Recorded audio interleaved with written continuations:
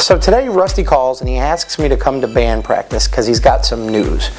Now he doesn't ever usually ask me to come to band practice, so I've got a sneaking suspicion something's going down. What's up, man? Hey. What's going on? Well, no problem. Okay. I just got an email, which is awesome, for Nod, the band. Okay. We've been asked to play this music festival off the beach down in Gulfport. Really? It's great.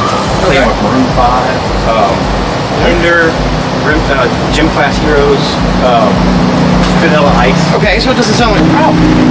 Well, it's the 18th, 19th, 20th. Which month? May. Of May? Yeah. So, yeah, you know, I have to look. I have a gig on the 19th. Which gig do you have? Band Pring Wedding.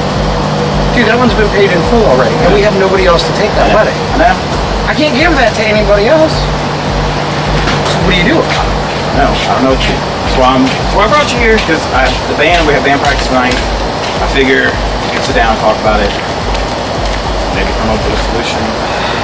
I know we're shorthanded, but this is that's a big deal. I get it, and I hate to be a jerk, but I've got nobody else I can send. Vanilla Ice. Who was relevant 20 years ago. Vanilla Ice. Rob Van Winkle. Seriously. Am I the only one? So, the band's here. I want you to come in and talk to them because they're going to be upset about it too. I gotta figure it out.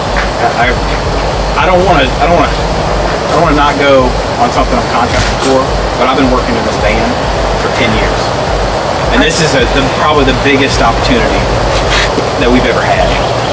I know. I get it.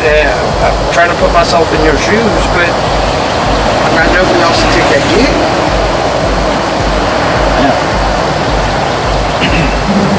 Seriously? Are we having this conversation? Why do I even need to be part of this conversation? This should be pretty cut and dry.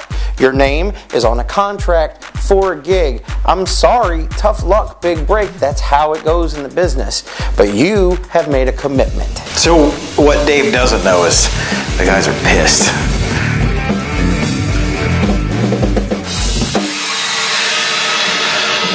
What's up that you had to stop this?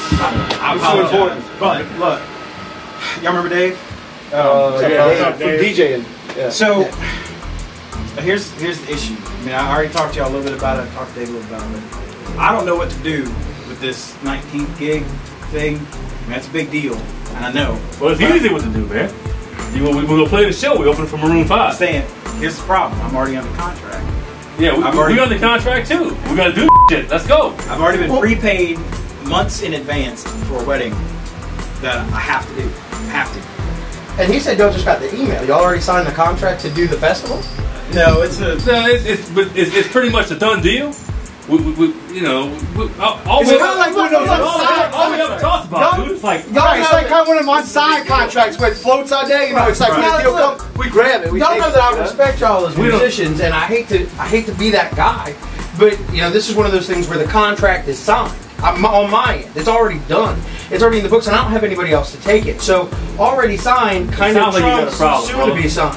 Well, it's like we all got a problem because we need to play the show. Oh, I cannot believe we are having this conversation. All right, we got a big opportunity. We got 20,000 people we're going to play in front of. We're going to do the show. And I guess whether you are going to find somebody else to do this or not, you better go subcontract somewhere. Because this is what's going to happen. All right? Who the hell am I going to subcontract? We've been 10 years in this band. I don't want to hear no DJ crap. Discussion's over, dude. See you later. We got to practice. We got to practice. It's over with. Yeah. You got to find a DJ. Real deal. I respect you guys. You need to play the DJ gig. But if I could, I would. There is no other man had DJ. balls, she'd be my uncle. Find another DJ. Really? Look, I understand what's going on with y'all. I understand that y'all have a 10-year commitment. I've been following you guys since day one. And I get it. And I respect you guys as musicians. But I busted my ass for 15 years to put my name out there. And if I need him to do the fucking wedding and his name is on the contract, he's going to do the damn wedding. Well, and if you have a problem with that, y'all find a way to make this shit work. Because I did it for 30 years. I find you a DJ. Y'all find somewhere to you find a DJ. His name is on my contract. I hate to be the bearer of bad news. He's mine.